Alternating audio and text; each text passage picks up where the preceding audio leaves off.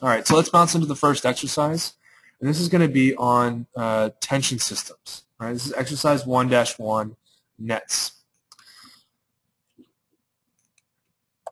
All right, so we're going to categorize a net as something that is primarily influenced or kind of utilizing tension forces.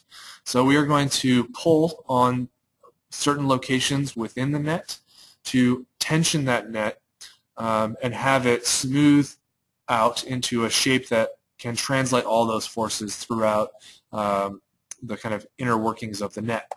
Right, so if we have a diagram that looks something like this, right, we're going to notice that all of the forces that are moving through the net itself are tension forces, right?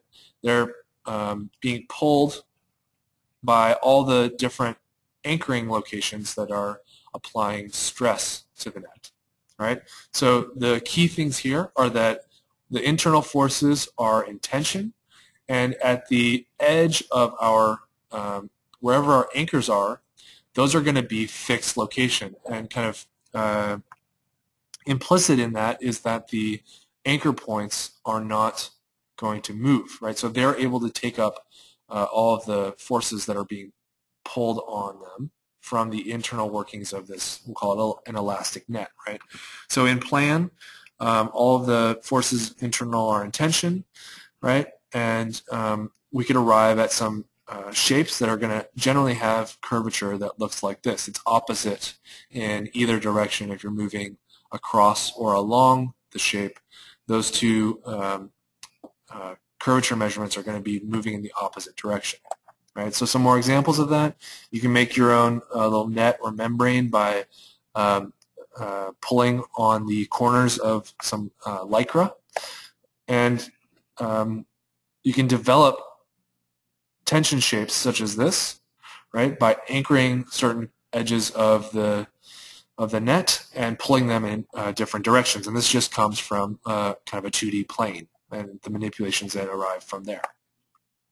Right, nets. This kind of tension system can also be found in nature, right, and like soap films, right, which are bound by a certain boundary condition. Again, this is from the Institute for Lightweight Structures in Stuttgart under the direction of Frei Otto, right, where if we have some soap film, right, and 3 bounding conditions, the net internal to those connections will be in pure tension, and we'll try to equalize all the forces moving through the surface of what we've been calling a net. All right, and that can lead to all different kinds of equilibrium shapes based on how many edge conditions you have and how you're connecting those edge conditions. And that can translate into something much larger scale, such as Frei Otto's Montreal Expo Pavilion, right, which is a tension structure with anchors at the ground as well as some tension poles that are holding the various parts of the vertical direction of the tent up, right? It's a diagram of that same pavilion. Okay, so let's go ahead and start to develop our tension system file. All right, so go ahead and launch Rhino if you haven't already, and then launch Grasshopper right after.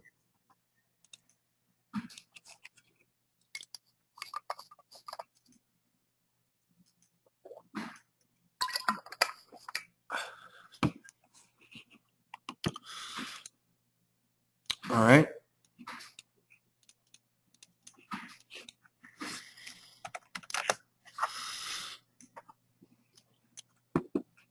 And just a quick note on the files that we shared with you. Here in the folder that we shared, there's a file called 1-0, and this is just a review from of Kangaroo and how it works. Right? There's a physics engine. Here we can allow the simulation to run, right? And we have a control here that we can work with to develop a funicular curve, a catenary, right? So this should be a little bit of a review. You can come back and reference that on your own time, and we're going to be working with anchors, springs, and a little bit particles to develop all of our equilibrium shapes today, and all of those elements are composed here, or compose this file. Okay, so what we are going to be looking at in this first exercise is 1-1 nets. You can see this is the extent of the file, and we're going to go ahead and build this up from scratch. So I'm going to save this as a working file and go back to the start all the way here. And we're going to go ahead and build this up all the way from the beginning.